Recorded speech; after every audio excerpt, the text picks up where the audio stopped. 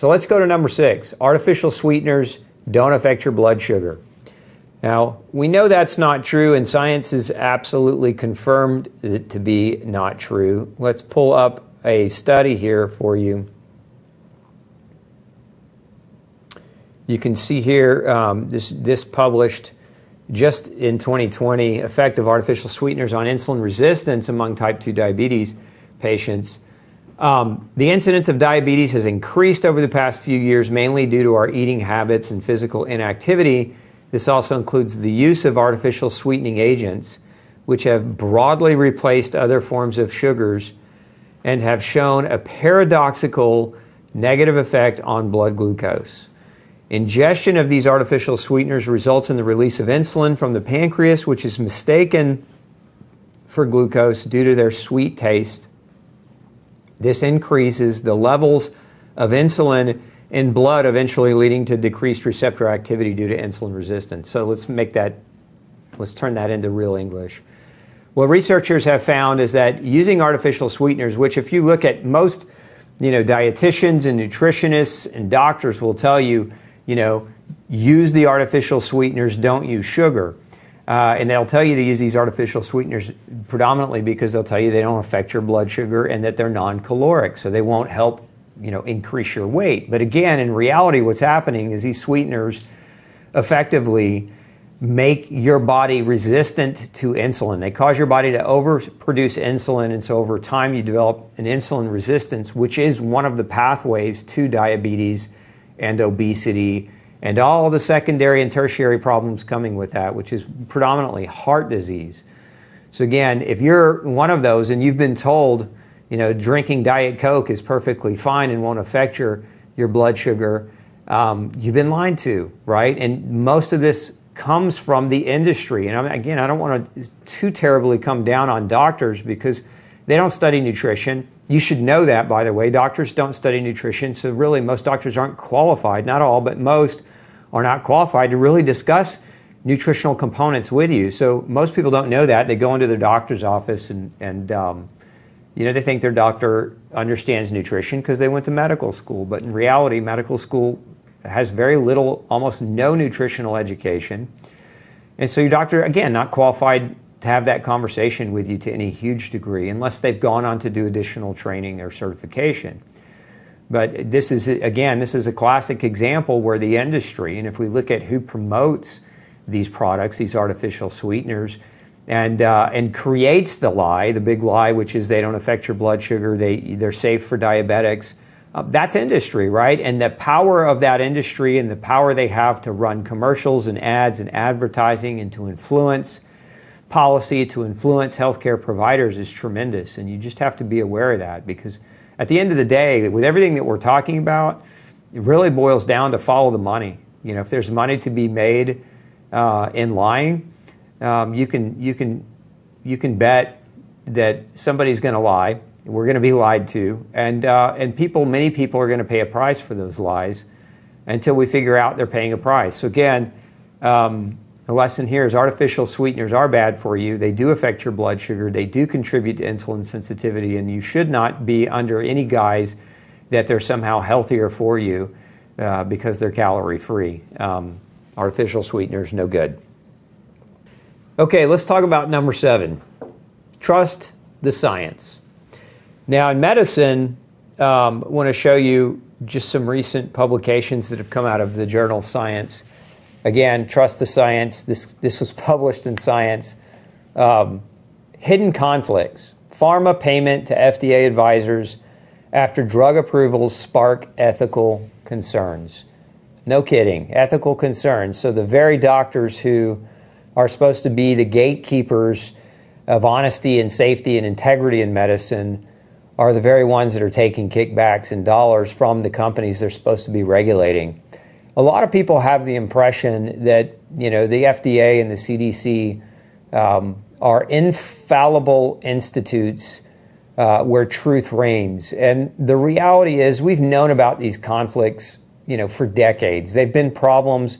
This isn't me talking about it isn't the first time you've probably heard about it, but it's not a little known fact that there's a revolving door between agencies like the FDA and pharmaceutical companies. Generally speaking, a lot of times what happens is drug companies will submit their drugs to the FDA for approval. The very people working the approval process have a desire to go make a fat salary working for the pharmaceutical company. So what do?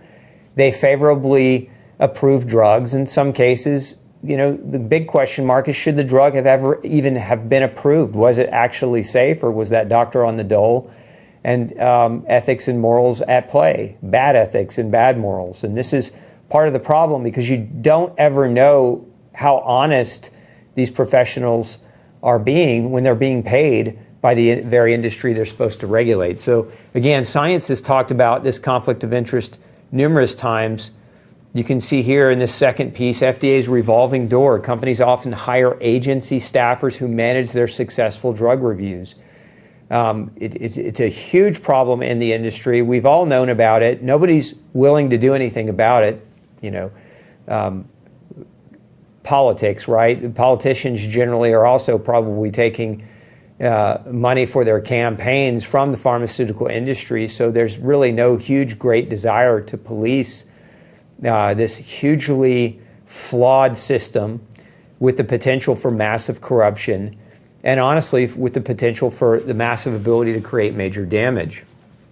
So for that reason, you have to look at, these regulatory agencies, and you have to take what they say with a huge grain of salt, because although they should be out for your best interests, your tax dollars are paying their salary, many of them have a different and more nefarious purpose, which is, to move on and become a higher paid industry shill, so to speak. So you have to really, judge the information that's coming out of these agencies far more today than maybe even particularly in the past. Let's move on to number 8. Organic food isn't important. I hear this argument a lot, that organic food is no better than regular conventional food, and that pesticides are safe, and that we can't grow our food without pesticides and feed the people of the world. And I would argue very much differently. We don't have a food shortage in this country, or actually even in the world. We have an overabundance of food. As a matter of fact, a lot of years the government pays farmers to destroy food or to not grow food. So again, it's not an issue that we don't have enough. A lot of it has to do with commodity price control, and nothing really to do with feeding starving people, or having technology to grow more food to feed starving people. And then you have industry influence, because a lot of farming is obviously influenced by the GMO seed companies and the GMO pesticide companies. So you've got that undue influence that's also playing a role. But if we look at the research on organics, let's just look at what we've got here. Organic diet intervention significantly reduces urinary pesticide levels in U.S. children and adults. So this published recently in the journal Environmental Research. Coming down here to the conclusion, an organic diet was associated with significant reductions in urinary excretion of several pesticide metabolites and parent compounds.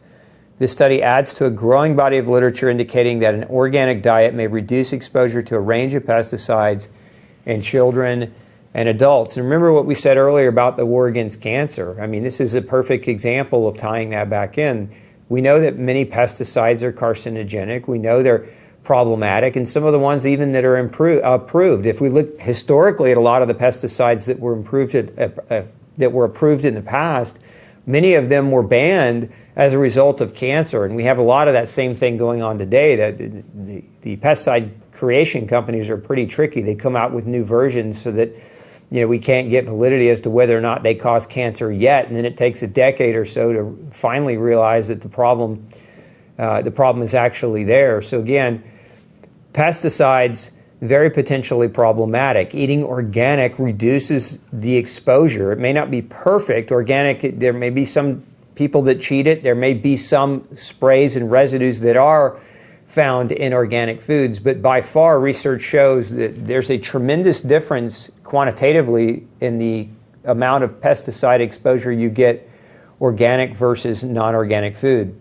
And then we also go down here, pulling this up off of National Institute of Health, toxic exposure to pesticides can result in short and long-term health effects. Immediate effects can include nose and throat irritation, nausea, and dizziness, while prolonged effects can result in conditions such as asthma, certain types of cancers, cognitive impairment, as well as reproductive health problems. We've also seen the linkage of pesticides to a number of different types of autoimmune diseases, especially neurological autoimmune diseases. So again, organic is better. It's worth the cost. Your health is worth it, and don't let anybody tell you differently. Okay, let's go to number 9. Chiropractic is dangerous. This is a message we've heard, the propaganda since the 60s and 70s. Don't go see a chiropractor. They'll kill you. They'll stroke your neck. This propaganda has been fostered upon mainstream for decades, and all in the name of safety, right? Chiropractors are dangerous, they're quacks. We've all heard that message. I, by trade, am a chiropractor. I have a chiropractic degree, among others. And so I wanted to educate you a little bit about how just untrue that actually is. One is, I want to make you aware of a lawsuit that occurred, Wilk versus the AMA. This was a lawsuit that occurred a number of decades ago. It was a chiropractor who actually sued the American Medical Association. Why? Because the AMA was purposefully creating false propaganda and statements against chiropractic, things that were totally untrue, in an effort to monopolize healthcare. Their goal was to eradicate any other form of alternative medicine, not just chiropractic, but also naturopathic medicine and acupuncture. And again, most forms of alternative medicine today are alternative, not because they should be. They're alternative because that's what we've been told by a very corrupt group of people who systematically set out to destroy alternative medicine because it played a threat to their bottom line. And so you can see here in this study published, it's a multi-part series, but you can see the AMA actions included influencing mainstream media, decisions made by the Joint Commissions on Accreditation of Hospitals. So they influenced the media, the hospitals, the Department of Health, Education and Welfare.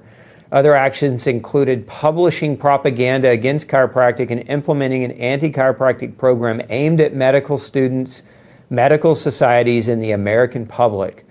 After more than a decade of overt and covert actions, the AMA chose to end its Committee on Quackery the following year. Documents exposed the extent of AMA's efforts to enact its boycott of chiropractic. You can read more about that. There's a really great book published called Wilk versus the AMA. Very, very enlightening on the corruption within the AMA and their design to destroy an entire profession for no other reason that they wanted the business. And if we're looking at it by the numbers, I thought I would also show you a few other things. So this, chiropractic is not dangerous. If you want to look, follow the money, so to speak, this is a diagram on malpractice insurance premiums that doctors pay for it. If you look at chiropractic, these are annual malpractice premiums. A chiropractor pays about $1,600 a year for malpractice insurance. And insurance companies usually have their dollars dialed in pretty tight or they would go out of business. So again, the higher the risk of danger, the more the malpractice insurance costs. You can see of all doctors, chiropractic on the bottom of the list, lowest, meaning the safest. And then you go into psychiatry at $5,000, which is, psychiatry, a lot of that is talk medicine nowadays as opposed to, risky drugs or surgeries.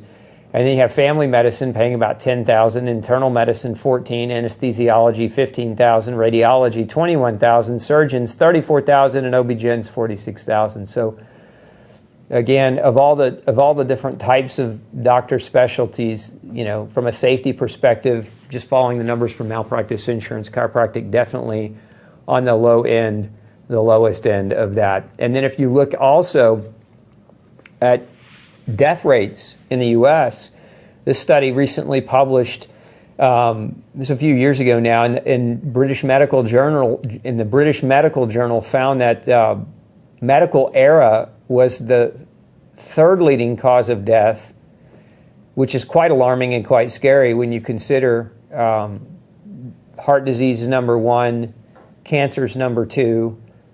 You know, the way we treat heart disease predominantly, the way we treat cancer predominantly is with medicine. And medicine and medical error is the third leading cause of death. There's actually an incident in California years ago where medical doctors went on strike and the death rates went down. Again, this isn't me trying to damn all of medicine. It's simply trying to inform you that there's risks inherent. Chiropractic has much less risk than mainstream medicine, and the outcomes in many cases are much, much better. And I think, especially if you look historically at drug-induced deficiency side effects, at medication-induced deaths, even from what we would consider to be benign medications. Aspirin kills about 13,500 people a year. Opiates, prescription and illegal, massive deaths, over 17,000 deaths a year. And those are just two different medications out of thousands of different medications. We have huge risk associated with using medicines.